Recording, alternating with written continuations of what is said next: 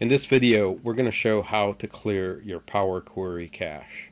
This clears the cache associated with your profile. So for all files you open, it's not associated with the specific file you just opened.